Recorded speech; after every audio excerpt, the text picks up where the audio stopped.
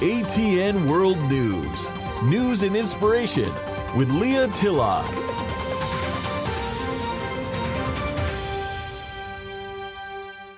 Hello and welcome to ATN World News. I'm Leah, and it's great to be with you, the listener, across the nations and indeed around the world. Today, you're going to be so thrilled to hear who we have. Many of you who love and adore Christian music will remember the band Petra, and the lead singer was John Schlitt. John has had a tremendously marvelous Christian music career after Petra as well. But let me go back a little bit, wind back a little bit. During his career with Petra, the band released 2 RIAA certified gold albums, Beyond Belief and Petra Praise, 4 Grammys, and numerous dove awards.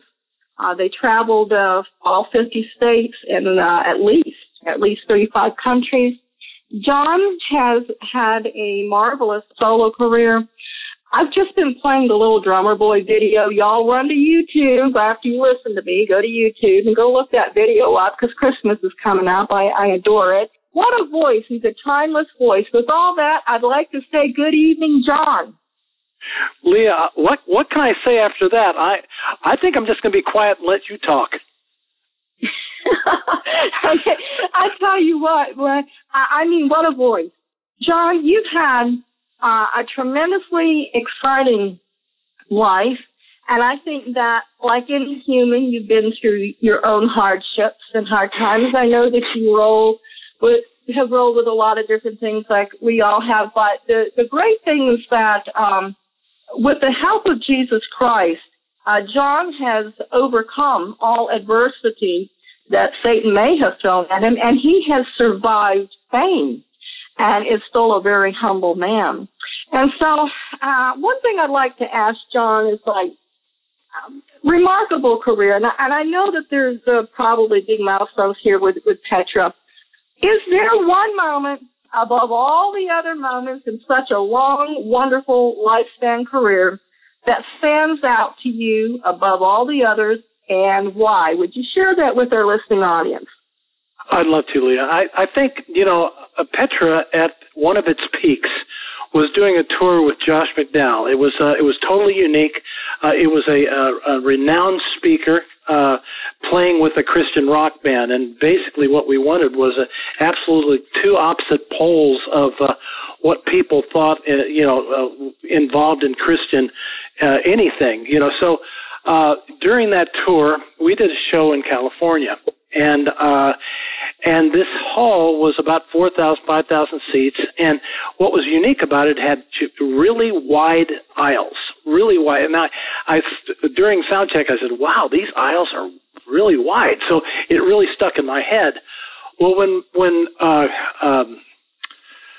Josh gave the altar call, which he always did. We always stood behind him, and as a support, so the two ministries could join into this part of the ministry. He gave an altar call, and there were so many people that came forward that night that all the aisles were absolutely packed. And I remember Josh turning around, looking at us, and going, "Oh my gosh."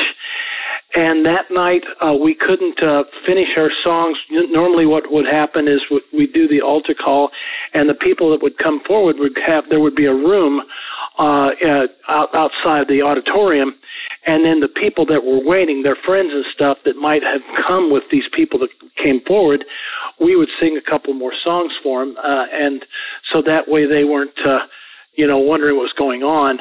But in this case, it was so packed that all the rooms filled up, and we actually had to get a bunch of different volunteers, and the whole evening stopped right there with watching God work in amazing ways. And that has always stuck. Every time someone asks me, what was one of those times where you just was very special, and that I think said it all right there. It was amazing working with Josh. It was amazing watching God work and using some of the oddest people in the world, i.e. Petra, and just watching those people come forward, knowing that their lives were being changed right as we speak because they had a loving God who came into their lives. That's what it was all about. That's what it's always been about, and that's what it needs to always be about. And that is that Christ has a plan for every one of the creatures made in His image, made in God's image, and it's our duty to try to get that message out to them for them to make that choice of eternity. Oh, absolutely. And it's a beautiful moment, and I'm sure that in heaven for all eternity, it will be like a beautiful memory. You took your intense talents that God gave you, each and every one of you, and you're throwing down for the kingdom of God to help mankind, to help people, and it will not return void. Concerning the music, I know that every time probably people hear your name, it's just greatly associated with the music. I know that you're multi-talented. You even do woodwork. And I've seen some pictures on your Facebook. It's incredible. Well, I'm just very fascinated that you are quite a student of study. You do your homework. I'm just very fascinated with you. I love it. Thank you for mentioning the woodwork. It's a side thing that if I'm not touring or not playing, I need to stay busy, and it's really a thrill to be able to do projects like that. Honestly, people, if you get a chance to go on Facebook, John does have a few pictures of his fantastic woodwork out there. I mean, seriously, little side note there that's of interest because, most people know the main things about John. People tend to always repost or rename the main things of the person, but I think that a true fan of John will want to know the little things. And this woodworking, is one of them that he's, incredibly talented with. And another thing, today, we defend for the truth. We fight for the truth. We still try to get the word out there in an ever-changing society. And yes, that's one thing from what I've gathered looking over a lot of John's material is that he presses towards the high mark of the calling of Christ Jesus to get that message out there. Now, for the times that we live in, John, what is your advice for someone who truly does press every day of his life to get that message out? Well, yeah, I think it's the most important thing that we could ever do. And, I think we were put on earth to do that. I think that we are to press forward and to share the amazing blessing that God has given each one of us, and that is our Savior Jesus Christ. And it goes. I don't know any other way to live, kiddo. I'm pretty much very excited with the fact that everything that we're involved with, Christians are involved with, including politics, including family raising, including being a good neighbor. All these things should be done in the understanding of Christ. I think I'm a little political. Let me go to that for a second.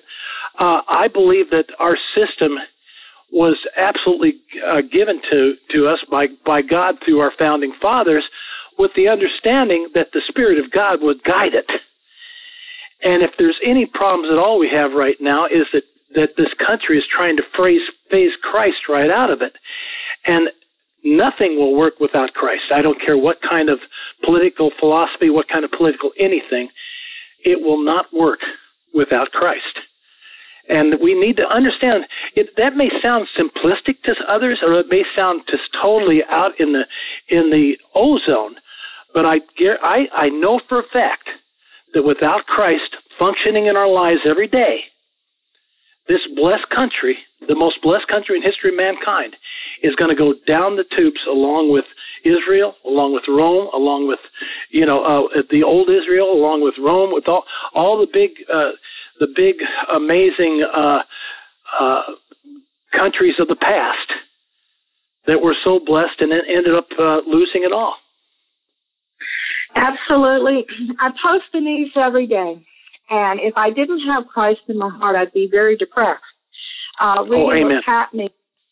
Reading what's happening to America, a place that I love, that back in the day you were raised to actually love and appreciate your country.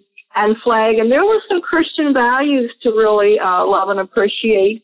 And I read the news every day, and I've studied eschatology since I was 10 years old, seriously. And I can see the tie-in of what the Bible would said would happen if a nation left God.